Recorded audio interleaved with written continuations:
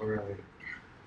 So over here, I'm presenting a simplified version of the mint maker, and I'm just on notice that this code is simplified compared to the real code. It's substantially simplified, but it has the essence of what it means to be representing transferable electronic rights through the abstractions that we've created. So this function as a whole is called makeMint, and it's a pure function. It doesn't have a reference to anything else. And each time we call the function, it makes a new mint, which is a logically separate currency. Let's see, Sonny, can you?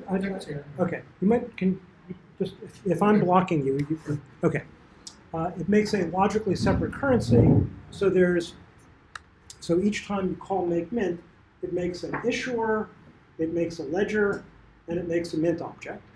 So those are the three things. Every time you call makeMint, so let's make 4 separate currencies. So in each plane, the 3 objects are in bed with each other, but the planes are completely isolated from each other. There's no coupling. Okay. And now, the mint of a given currency is the thing that if you have the mint, you can inflate the currency. You can expand the money supply.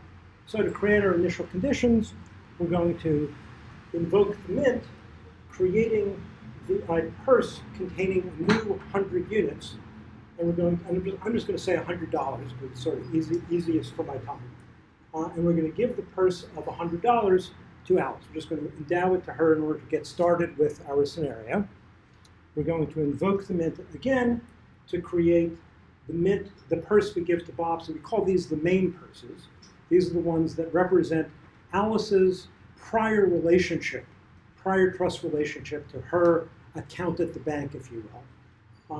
And also, we can assume that Alice and Bob both know this issuer directly, so they have a prior trust relationship with the issuer as standing for a given currency. Okay.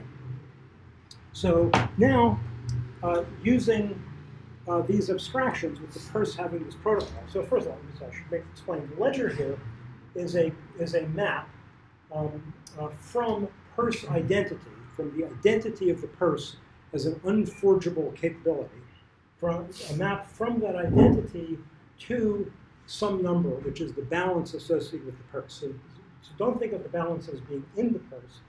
Think of the purses as just being an identity associated with the balance, to be the ledger. That's using like a JavaScript weak map. Yeah. To code it in JavaScript, we use a weak map. What we're going to do, what we need to do, the engineering we need to do this for real, is we need to let the ledger be much larger than an object we fit into a JavaScript address space. So we need to do the work so that it spills. But this is the semantics we're going to implement. And this is the semantics we've implemented right now in the JavaScript address space. Okay. So the way Alice pays Bob is she starts by sending a withdraw message to her main purse, my purse bang withdraw of 10. Notice the bang there. Alice can be running on a completely separate chain. Bob could be running on a completely separate third chain. These could just be 3 completely separate chains in the world where the chains are mutually suspicious.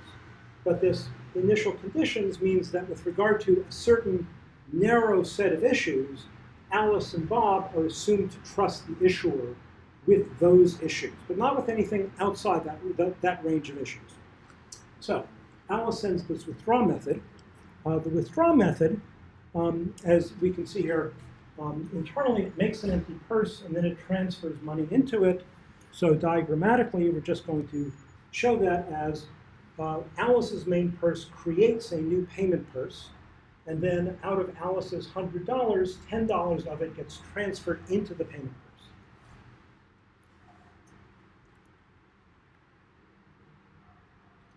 And now Alice sends the buy message to Bob.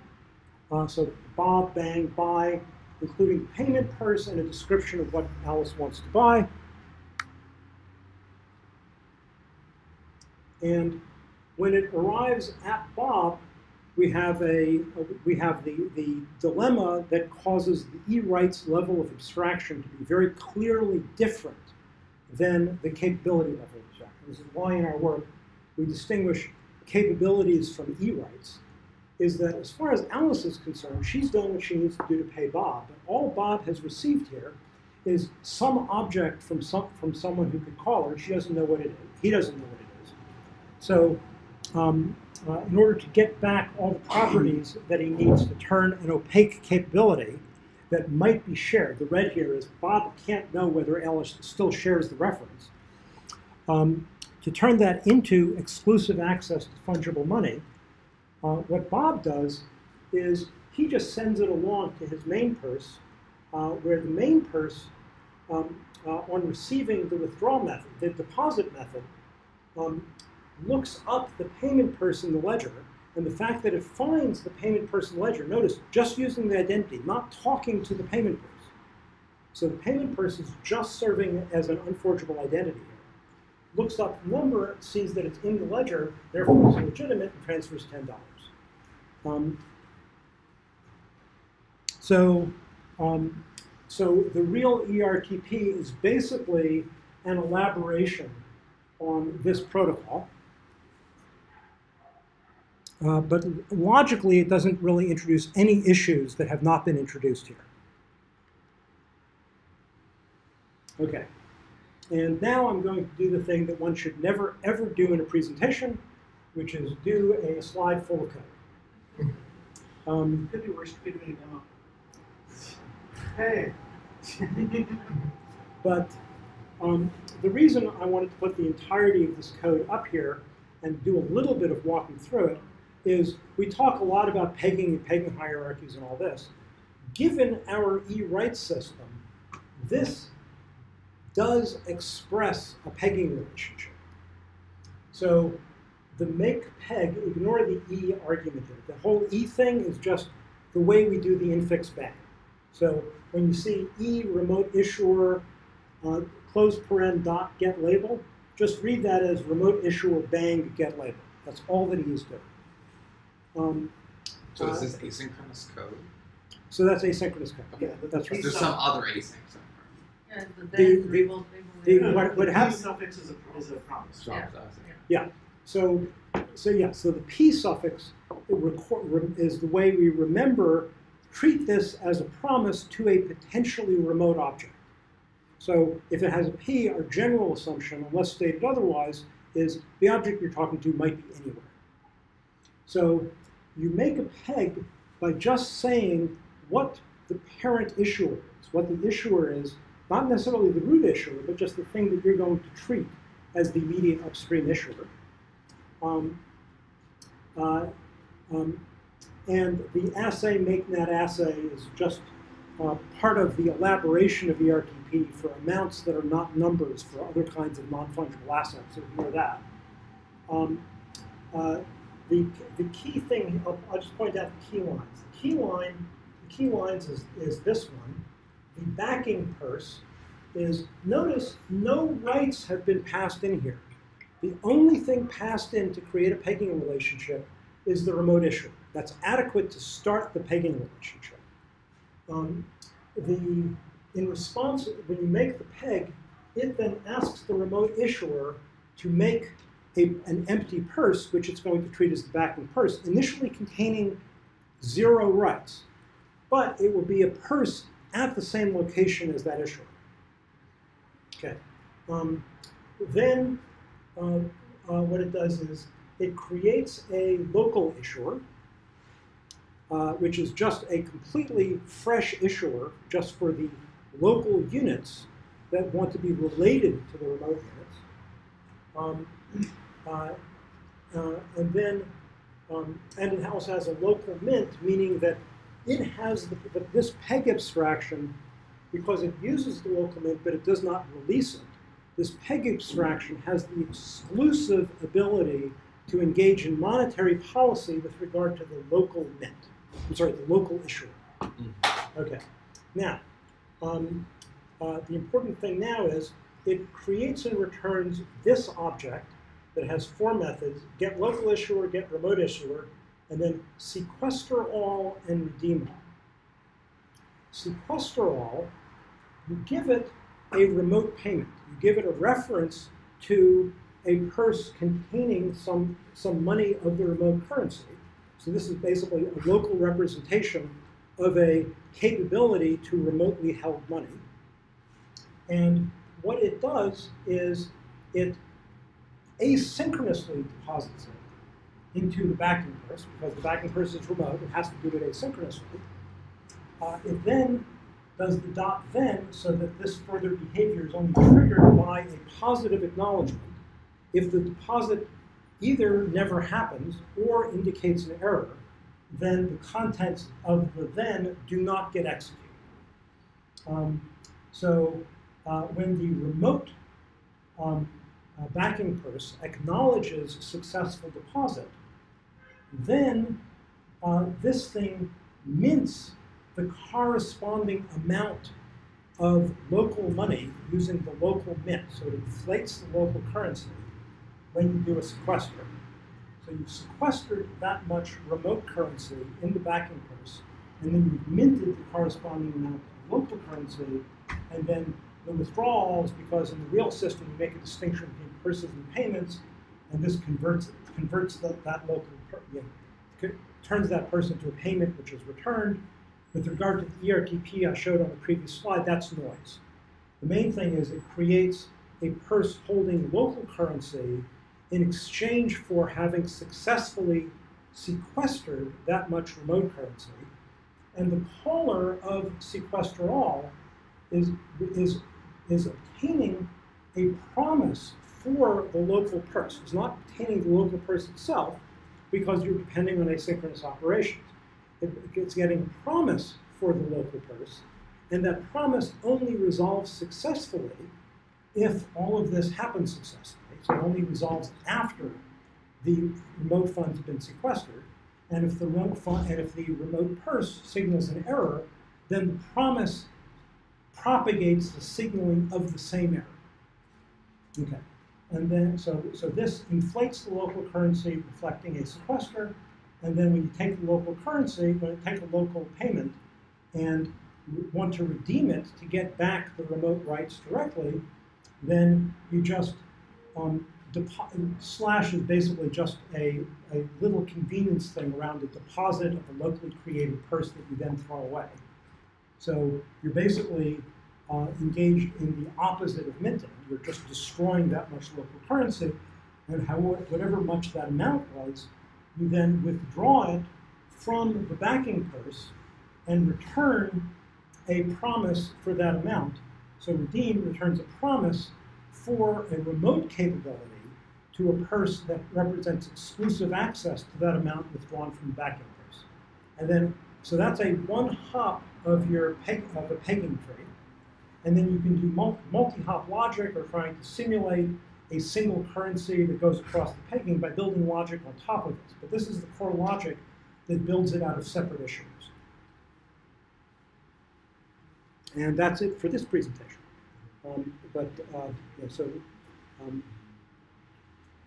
That corresponds to the thing you got up there, burn the mint. Yeah.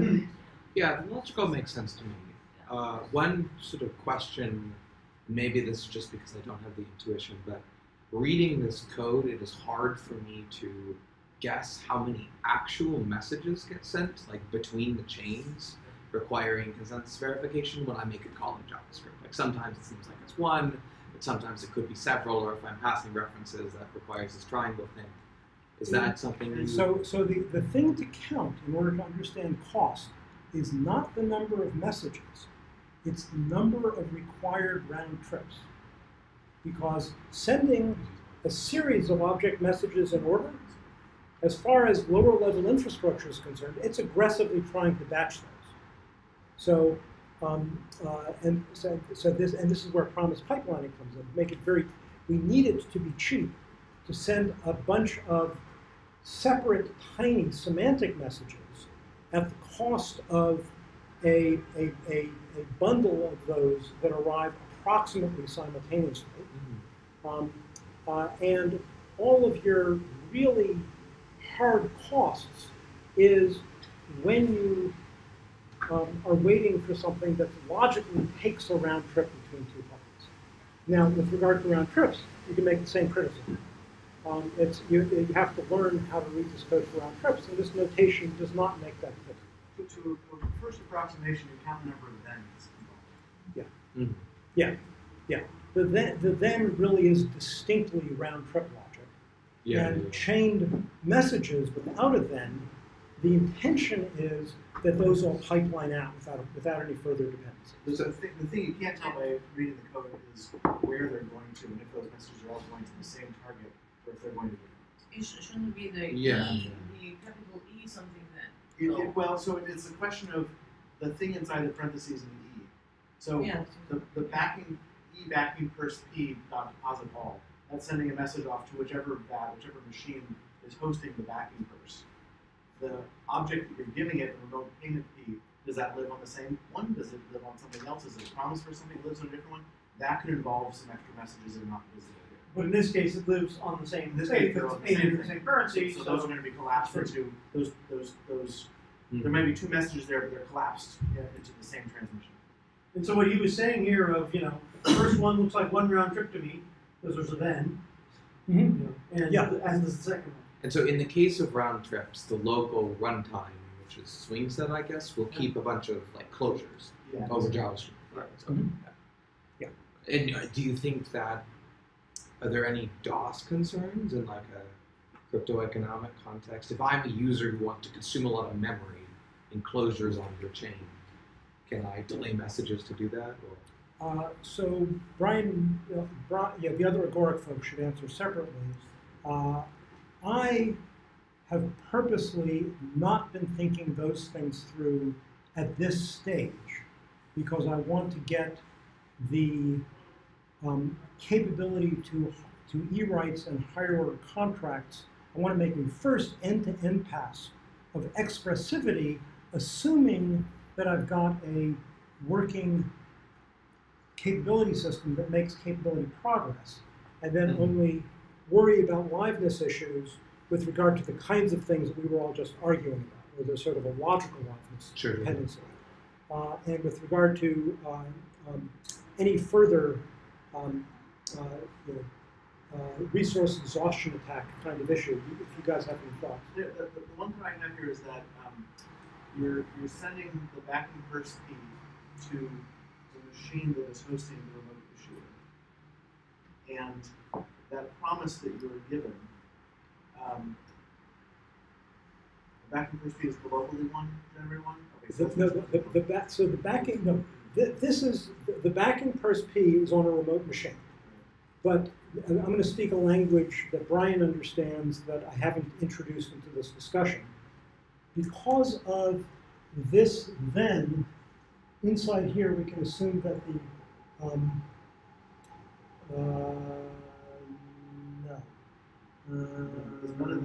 okay, let me tell you what I intended to say. Which is we can assume that those are presences rather than promises, so that we can. They are resolved.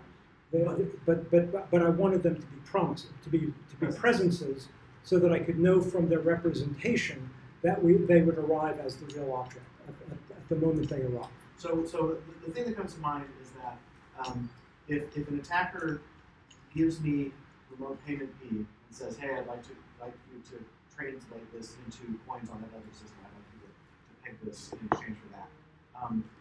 They're giving me a promise for something. That promise may not resolve for a while. And they have given me a promise that will never resolve. And depending on who I hand that to, who's waiting on it, you're consuming some resources on that chain. And the way that our messaging system works, if you give me a promise for something and I send it off to a third party and they're going to wait on it, I send them the promise. I don't wait for it to resolve, for your thing to resolve first before I send it off to them. Sometimes our message systems do that, sometimes they don't. But our goal there is to forward that on as quickly as possible without forcing any pipeline installs in there. And so there are going to be cases there where there's some central party that is the one that is hosting the core issuer of this currency, and you're going to hand them a purse, and they're going to be hanging out waiting for, you have them promise, and they're going to be hanging out waiting for that to be resolved. And that could represent a consumption attack. And so we have to figure out how to cover that, how to protect against that. Do you ever run into cycles? Cycles of what? Cycles of promise dependency. There's a very interesting empirical issue there, which is because this is a non-blocking computational model, we don't have, in some literal sense, we cannot deadlock. But of course, there's a sleight of hand in saying that. In transforming what you would have expressed as in a shared memory system with locks, you instead transform it into something you're expressing with promises and then patterns. And there's the cyclic promise resolution dependency is something called what do we call it? Data lock. Data lock. Data lock. Thank you. A data lock. Data lock. A data lock is basically this is a promise for what that thing will resolve to, but that thing is only going to resolve it when this promise resolves. So, right. So two promises logically dependent on each other. It's very easy to create data lock examples to demonstrate the problem. We know of 3 instances of a diagnosed data lock that happened accidentally. And that's over a tremendous amount of use of, unless you have more information from Midori. Well, there's a lot more to say about, so But these are happening in Albori or in general? No, in general. This is 3 decades of experience. Yeah, and that now includes the JavaScript promises that can also experience data lock. So deadly embrace is your deadlock is generally control flow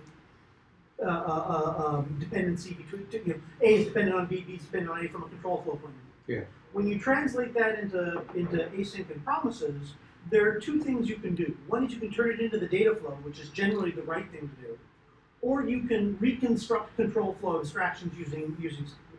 So in the data flow case, it turns out there's lots of architectural reasons why it's actually rare to create the data dependency. In general, if clients depend on servers, it's very hard to cause a cycle. It's only when a server takes a dependency on the client that you suddenly have a unexpected opportunity to create a cycle.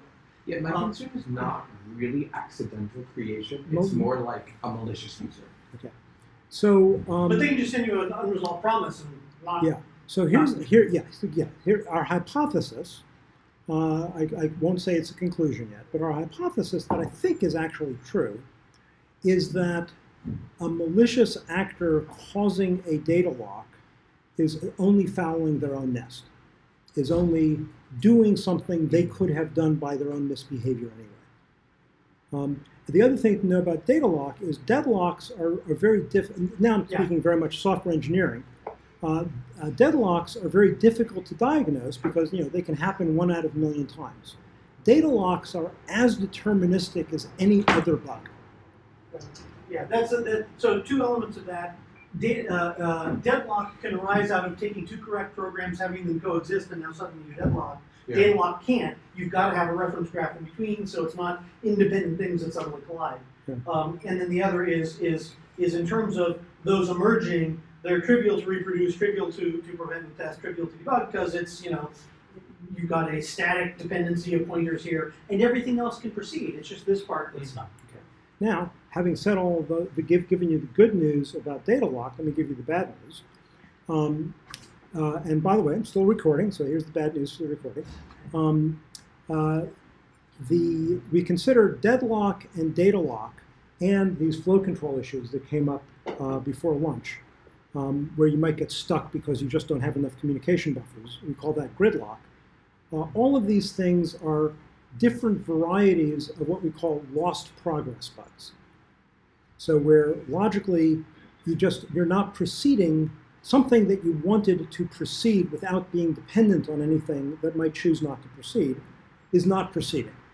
What we have found in practice in software engineering is that there's another lost progress bug that comes to be a practical problem in this, in using this programming paradigm, which is the lost signal bug, which is you wrote this piece of code expecting to provide notification to something that will cause something else to wake up and do something. But it was possible for that code to go through a control flow path where it never sent the signal.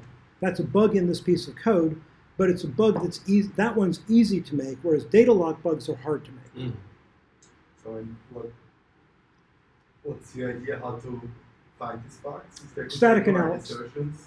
Static analysis is what I would hope to find the bug, and in code review, if you're just aware of it and vigilant, if it's fairly easy to catch them reliably in a careful code review, that should indicate that you can also do an automated static analysis. But that's, again, a hypothesis. We haven't tried to automate that static analysis at all.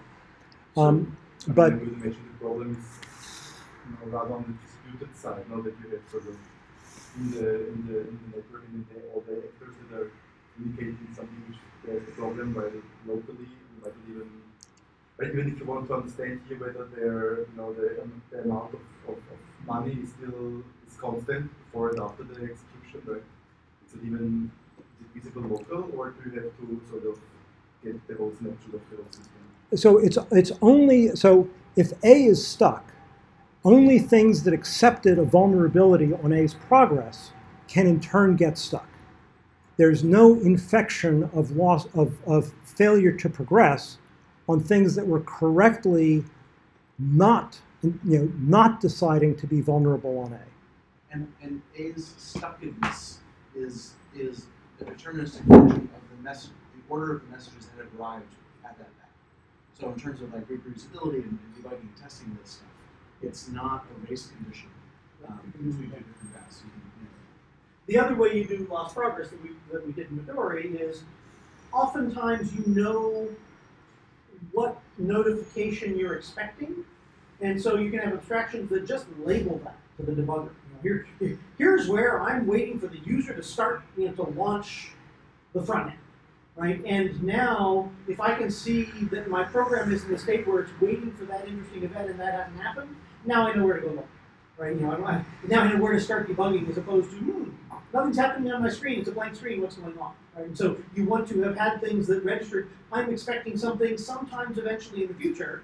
And now I can see the list of outstanding, things that are interesting events we're waiting for. So a process we will be going through over the next year, over the next decade, really, is adding more bits of annotation to code like this to enable better debugger tools to give us more information. Sort of like where you did make empty purse backing. That string backing is not semantically interesting but it's helpful if you're trying to look at a purse object and find out what it's there for. Yeah. And so similarly, every time you wait for something, every time you make a promise, you might want to mark it with something that a diagnostic tool can present to you. So have you looked at this for previous systems? Do you have some experience there? Or? We have a lot of experience with a lot of previous systems. And I'll say that even with the lost progress bug, which is the most vexing even with the lost signal bug, which is the most vexing lost progress bug in this paradigm, it's still a paradigm that not just myself, but people who use it who did not construct it can use reliably with respect to these issues, in my opinion, more reliably than I've seen people use any other paradigm. But that's not, there's no numbers to back that up. There's no empirical measurement. I mean, who has, I hope eventually to have the budget to bring about such empirical experiments with programmers. Node callback code versus promise code.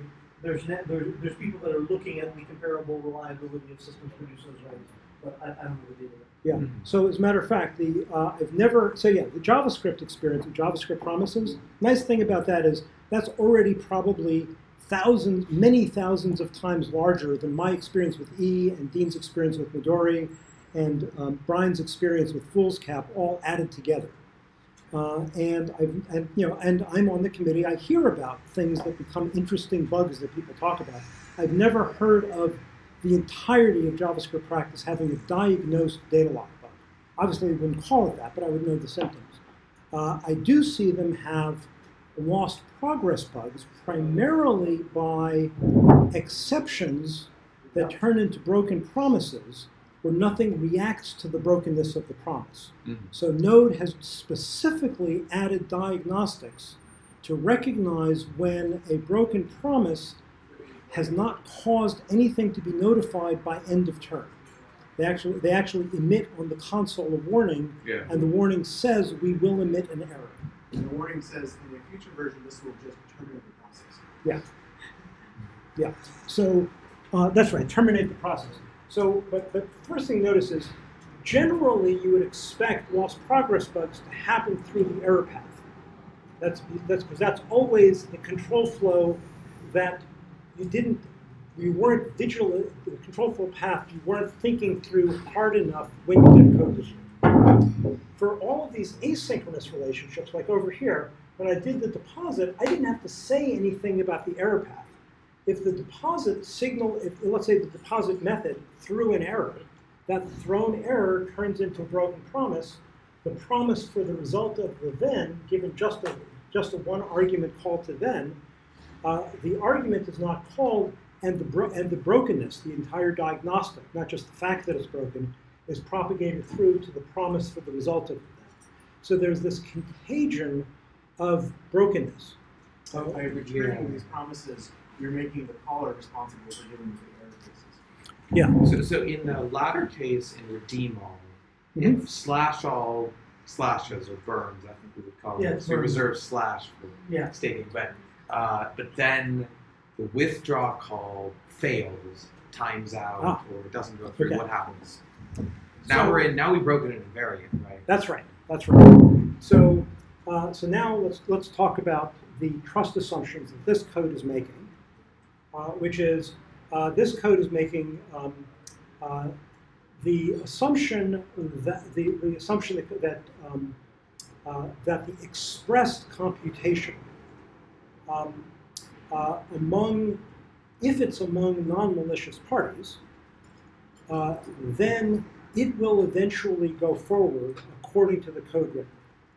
And if there's a malicious party in there, then only the things that are modeled as objects that it's hosting, that its malicious behavior is equivalent to those objects' misbehavior. Sorry, guys. I thought we had more time. Hey. So I'll be right back. I have this slogan, which isn't quite true, but it's still a good slogan, which is, you can reason about all suspicion as if you are suspicious only of objects. So if I don't trust that hosting a set of objects, and I model that as the objects hosted by that can have arbitrarily bizarre misbehavior, I've covered most of the issues. You can pretend that all of those objects are colluding. And any authority you give to one of them is magically made available to all of the other ones. Sure. And that behavior matches what you get out of the subject. Okay. So this code does not express a timeout. And this code, as written, in order to have the invariance that it's counting on, assumes that every message sent to a non-malicious receiver eventually gets delivered, exactly once. Okay. And if you loosen those assumptions, we have to change this code. Well, we might have to change this code, right? Yeah. In some sense, if the issue is there is a timeout on the deposit all, that will turn that into a broken promise, and now sequester all will fail with the broken deposit all timeout. Yeah, if we fail here, we're okay. If we fail here, is the issue being brought up. In the then. Yeah, I'm looking at, I'm just making sure. So that's a remote. That's a remote withdraw. What happens is you've locally destroyed the local currency, and now you, in order to redeem it for some amount of the remote currency, so you initiate the withdrawal of the remote currency. This, by the way, also making a conservation assumption, which is since you can at most redeem the amounts that you sequestered, that this won't signal an overdrawn at the bank error because no one else was supposed to withdraw money from the backing store. That's right. And if that assumption is violated again, this can fail. And this could have a on error. in the event of an error, then here's the recovery strategy. So yeah, this will right. This code right now will just propagate the error, and then the user gets a broken promise in response to their redeem, but they don't know what has happened and what has not happened. Yeah. Then they can, but they know since the promise for the remote purse became a broken promise, they know they've been denied access to the remote funds anyway, for whatever reason. They know they've been denied access. And then having been denied access to the remote funds, they can then take a look at their local payment object, which they might still be holding, and just see, have I lost my local fund in the scenario you're worried about? The answer is yes, they've lost their local funds. So in this case, the user's screwed, but they know that they're screwed. Yeah, it's a bit different than the peg semantics, at least one way we wrote them, but now the difference would be resolvable by having an on-error handler that reverted the local slash. Yeah. Cool. Yeah, and if nothing else, one of those things where playing with variations on that error is really straightforward. You know, you could then you could either reproduce whatever your behavior is here, or experiment with stuff and then bake it deeper into the protocol if you know, the point where we have a particular pattern was common. Yeah. So, you know, a main takeaway here is when you can express these patterns with such little code, then it's easy to create variations on the pattern.